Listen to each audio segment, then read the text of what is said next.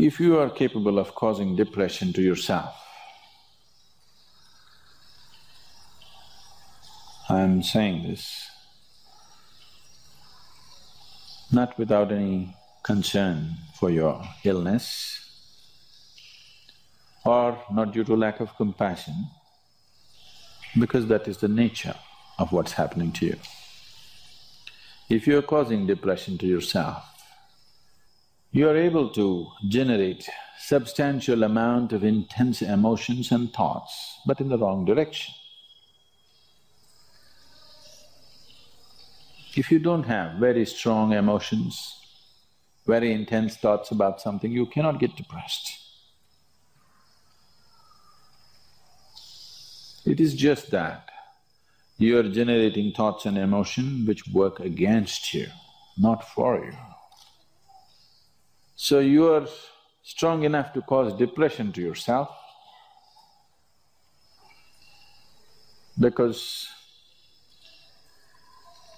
for you to cause a mental illness for yourself, unless you're pathologically ill, which is just a small number of people, rest are all self-created. Most of them are self-created. A few are pathologically ill, they cannot help it. It just comes from within because of genetic and other factors. Almost everybody here, if we train them towards a certain kind of thought process and emotion and push them a little bit with the outside situations, almost everybody will go lose their mental balance. They will become clinically ill. They can be driven to madness, I'm saying, because the line between sanity and insanity is very thin. People keep pushing it. You get angry, you're pushing the line. It's a thin line. In fact, when you get angry, you know you're pushing the line. That's why the expression, I was mad at somebody. You're not mad at somebody, you're just going mad. You cannot be mad at somebody. You're just pushing your sanity, the boundaries of sanity, and moving into insanity for a certain period of time and coming back. You do one thing every day, you try this, 10 minutes a day. Try intense anger on somebody. What? You will see in 3 months' time, you will be clinically there. Yes. Just try it if you want. Because if you keep pushing the line, you go mad and you come back, you go mad and you come back, one day you're not able to come back, that's all. One day you're not able to turn back, then you're clinically ill. You must understand, even if you got angry for a moment, you're already ill. Maybe you don't get the certificate of diagnosis. They don't slap a certificate on you that you're gone, but you are going, isn't it? You think it's your right to throw tantrums? You think it's your right to get angry with people? You think it's your privilege to be depressed so that you'll get attention from somebody? You keep playing this, one day you will not be able to turn back.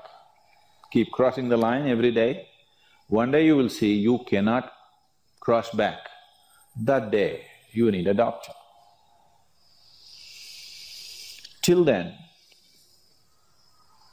everybody needed a respite from you, but the day you can't cross back, they get the respite because now they can catch you and give you to a doctor. Otherwise, you're temporarily going mad every day, many times a day.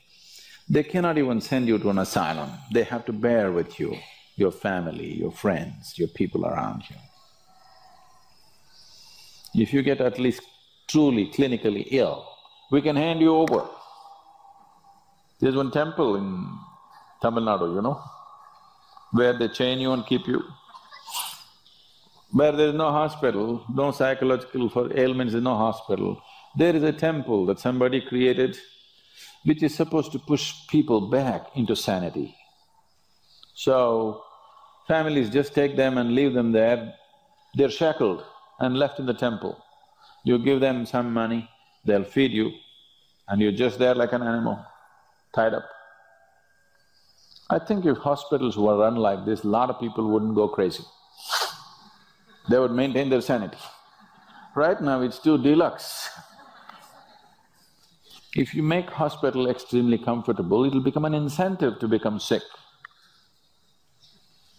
And you have incentives in your life to become ill, right from your childhood. You got the maximum attention only when you fell ill. When you're happy, they screamed at you. When you squealed in joy, they screamed back at you, adults. Then boo-boo, boo-boo, boo-boo, boo-boo. When you are a child, physical illness is good because you'll get attention from your mother and father and everybody around you, and you don't have to go to school on that day. So you learn the art of falling physically ill. But once you get married, you learn the art of becoming mentally ill. Because if you want to get attention, you go sit in a corner, act depressed, people will pay attention to you. So, you keep playing this game, one day you're not able to cross the line back. That day, you're clinically ill. Unfortunately,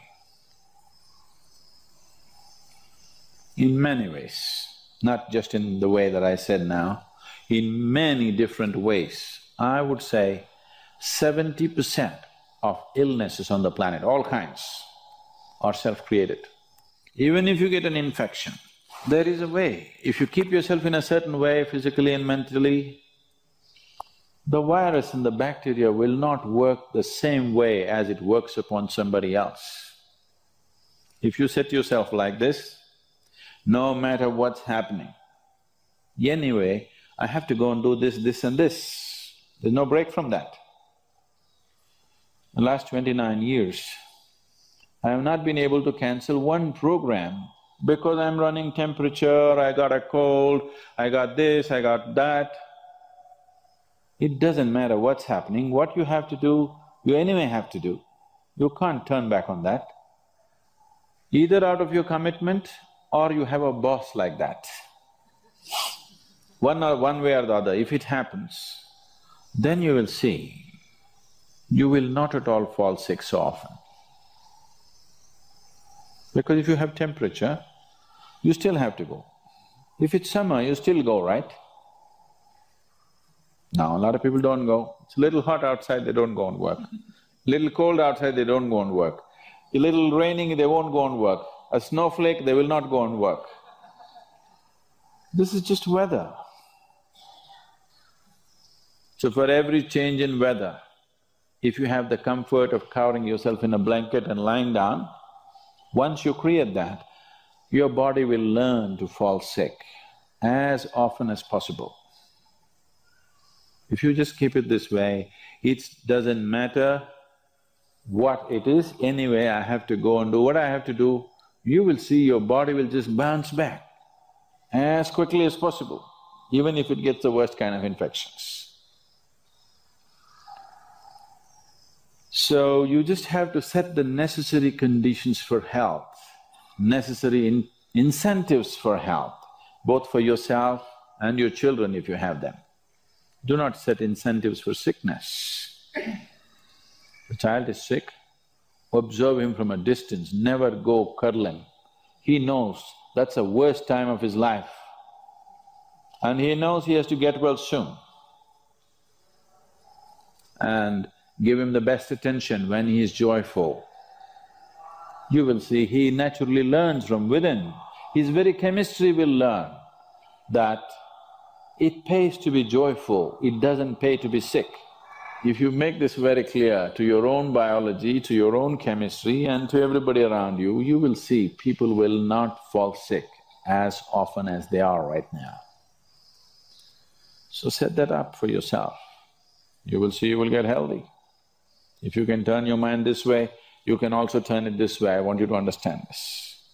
No, no, I'm like this because my father abused me when I was 7 years of age. If you know all that bullshit, you can as well turn yourself around, isn't it? It's time. You must understand, mentally, physiologically, chemically, energy-wise, you must clearly understand it doesn't pay to be sick, unhappy, depressed. It doesn't pay. To be joyful and ecstatic, it pays. If you make this clear to all these people inside, they will all behave properly.